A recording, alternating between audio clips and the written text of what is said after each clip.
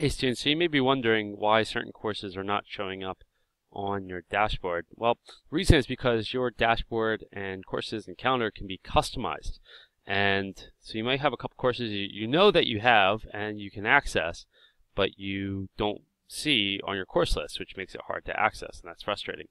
I actually have quite a few courses that don't show up, even though I'm enrolled in them, even in some as a student. And I'm going to show you how to customize your dashboard. So all you're going to do is you're going to go to the course tab, you're going to hit all courses, and I'll just show you, it'll bring up this page. Now you'll notice some of the things I have starred, like onboarding course, which you guys love, is right here. And same with my government courses. But let's say I wanted to add this rigor, relevance, and relationships, and the Camp Giuliano class to come up on my dashboard as well. You can see they're not there yet. All you have to do is hit the refresh tab, and there they are.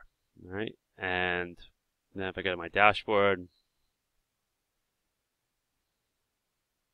again they're there now. All right, so again they're there because I've customized it.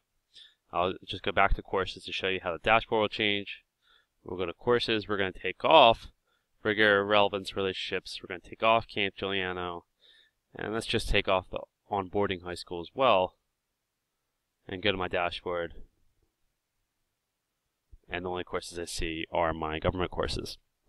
So hopefully this helps you to customize your calendar and courses. You may have courses that you're not enrolled in, or that you don't check that often, or some of you may be seniors, for example, and you'll eventually get a course that will be a graduation center course.